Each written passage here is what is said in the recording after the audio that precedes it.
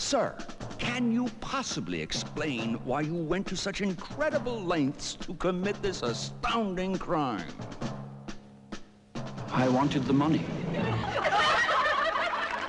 The Great Train Robbery, starring Sean Connery, the greatest scoundrel hero who ever lived.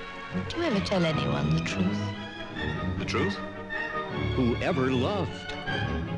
Who ever lied. Come, my dear fellow, are we not friends?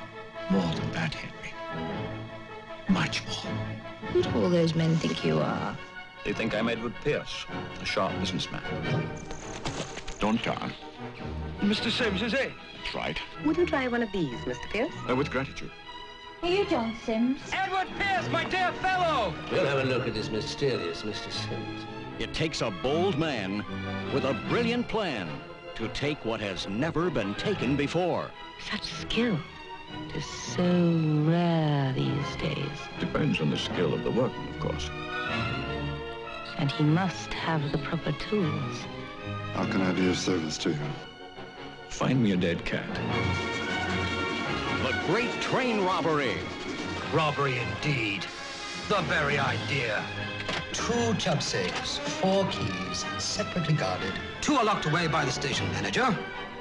1 is in the hands of our president, Mr. Edgar Trent, whom you all know to be utterly reliable.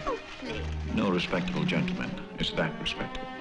I don't know where Mr. Trent keeps his key, but I know of the 4th. Such a strong man. But I am myself entrusted with guarding it. What is this? A key, but I'm afraid... Oh, there must be nothing.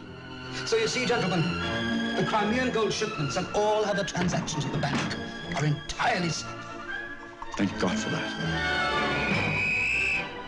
The Great Train Robbery. It takes genius. It takes charm. It takes timing. It takes nerve. It takes courage. It takes sacrifice. My dear.